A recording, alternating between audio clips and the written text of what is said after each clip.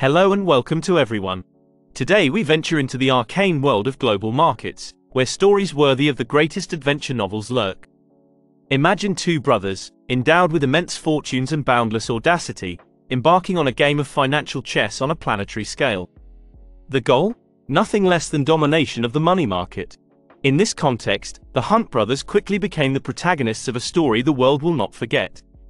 With every strategic move they made on this global chessboard, millions of people held their breath, curious to see the outcome of this daring endeavor. However, if the markets have taught us one thing, it is that they are unpredictable, even for the most prepared and influential. A lesson the Hunt brothers learned in a way they never anticipated. So, you want to know more? Hold on tight, because we're about to dive into a saga that has shaken the very foundations of global finance. And if you enjoy content like this, don't forget to subscribe, hit that like button, and turn on all notifications so you don't miss our upcoming video. 1973 was a tumultuous time. The first oil shock, wars and revolutions were breaking out, but at the same time, behind the scenes in the economic world, two Texan brothers, Nelson Bunker and William Herbert, were planning a major coup that would turn the silver market upside down. To understand the scale of their audacious attempt, we must first look at the development of silver before their intervention. For centuries, silver had been a prized currency of exchange, its value reflecting its scarcity and its demand for the manufacture of objects. However, as modern monetary systems evolved, gold began to eclipse silver as a store of value. But in the 20th century, silver found new uses in photography, electronics and medicine. Its market expanded, influenced by industrial demand rather than pure speculation. These changes in the silver market coincided with the economic upheavals of the 1970s.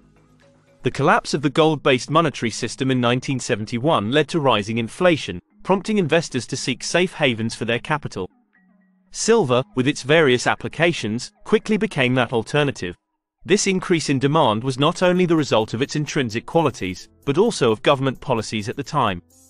Low interest rates, coupled with restrictions on the purchase of gold, made silver even more attractive.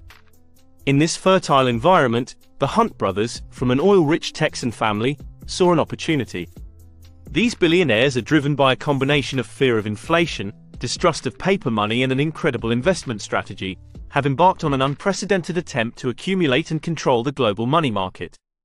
But who were these Hunt brothers really? To fully understand the scale of their ambition, it is essential to trace their origins and upbringing. Nelson Bunker and William Herbert were the sons of Haroldson Lafayette, one of the wealthiest and most controversial men in American history. Haroldson had amassed his fortune in the oil fields of East Texas in the 1930s, giving his children a solid financial base and a privileged education. They were educated in the best schools and quickly learned the ropes of the business world. Bunker, the eldest, had a penchant for oil exploration, while Herbert was more interested in commercial operations. Together, they ran businesses around the world, from Libya to Australia, demonstrating an exceptional talent for spotting lucrative opportunities where others failed to see them. But their ambition didn't stop with oil. From an early age, they had a fascination with precious metals, a passion inherited from their father. This led them to invest in silver mines in Australia and South America, laying the foundations for their future success in the silver market. So, faced with the turbulence and economic uncertainties of the 1970s, the Hunt brothers, armed with their education, experience and sharp business instincts, decided to act. They saw in the fluctuating markets and the devaluation of fiat currencies a unique opportunity to capitalize on their long-standing interest in precious metals, particularly silver. For them, silver represented not only a strategic investment, but also a solid store of value at a time when few things seemed secure. Driven by a desire to protect their wealth and maximize their influence in the market, they were ready to take a bold step that would make them part of the history of the global silver market. Their initial strategy was simple, but its audacity was unprecedented. While others were moving towards more traditional investments, the Hunts' approach was radically atypical. They wanted to own silver, not through contracts, papers or promises, but the metal itself, tangible and shiny. But it wasn't a quest for a few ingots or a handful of coins.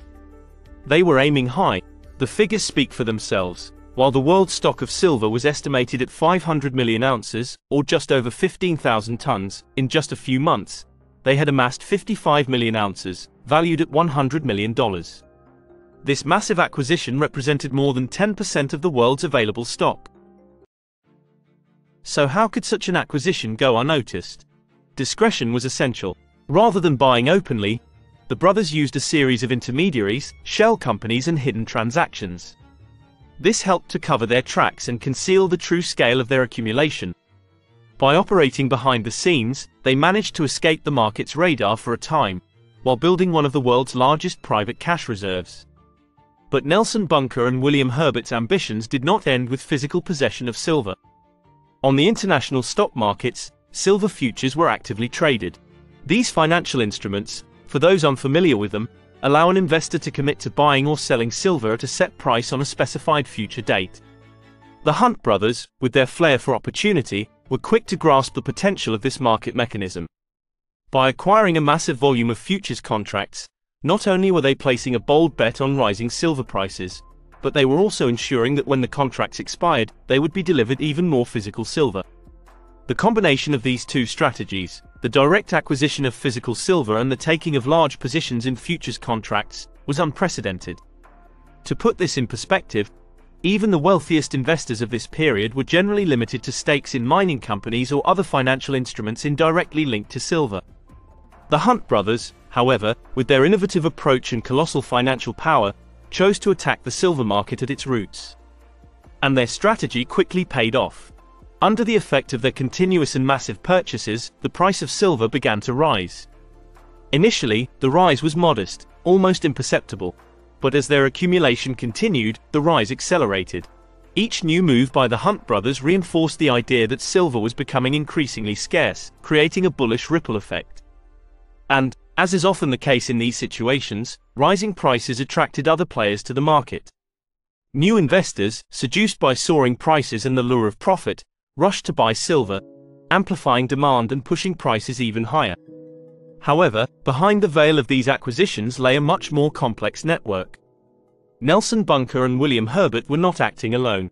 In fact, they had surrounded themselves with a circle of trusted partners and collaborators. Bankers, precious metals traders and strategic investors aligned themselves, directly or indirectly, with the brothers' ambitions. These collaborators, whether motivated by a shared vision, personal loyalty or simply the lure of profit, played an essential role in orchestrating this strategy. The support of these partners enabled the Hunt brothers to amplify their influence, secure financing for their massive purchases, and obtain crucial information that guided their decisions. Thanks to this synergy, by 1979 their company had acquired more than 150 million ounces of precious metal, taking their combined stock to 200 million ounces. Against this backdrop, silver prices soared from barely $5 an ounce at the start of 1979 to $54 12 months later. The result? The Hunt brothers, who hold almost half the world's silver stocks, have seen their virtual fortune soar to hundreds of billions of dollars. But the Hunt brothers' triumph was short-lived. The speed with which they had risen to power raised alarms among regulators and commodity exchanges. In response to their massive accumulation, the rules of the game began to change. The exchanges, concerned about potential market manipulation, introduced restrictions on buying silver on margin, making it more difficult to acquire large quantities of silver with borrowed funds. These new rules triggered a cascade of unfortunate events for Nelson Bunker and William Herbert. Without the ability to buy on margin, they were forced to liquidate some of their positions to cover their margins, causing silver prices to plummet. So what was once a meteoric rise quickly became a precipitous fall. In just a few months, the price of silver collapsed, falling back to more conventional levels. This collapse highlighted the vulnerability of the Hunt brothers' strategy, which was heavily based on debt. The growing disparity between the value of their money and their debts led to monumental losses. Once considered the undisputed masters of finance, they suddenly found themselves in financial peril. Finally, in 1988, they could not escape the inevitable and were declared personally bankrupt. But the consequences didn't stop there. In addition to their financial setbacks, the brothers also faced legal consequences. Accused of conspiring to manipulate the market, they found themselves in the crosshairs of the U.S. Commodity Futures Trading Commission. In 1989, the commission fined Nelson Bunker $10 million and banned him from trading commodities for his attempts to dominate the silver market. He was also forced to pay several $1 million more to the US tax authorities to settle other disputes. Of course, his brother William Herbert, although less in the media spotlight in this case, also suffered significant financial and legal consequences in connection with their joint activities in the precious metals market. Nevertheless, while their fortunes were severely damaged by the sudden collapse of their empire, they were not entirely wiped out. In fact, the Hunt family still holds many assets in the oil sector. But the brothers' days of greatness and influence on world markets are over. By playing with money too much, they ended up getting burned.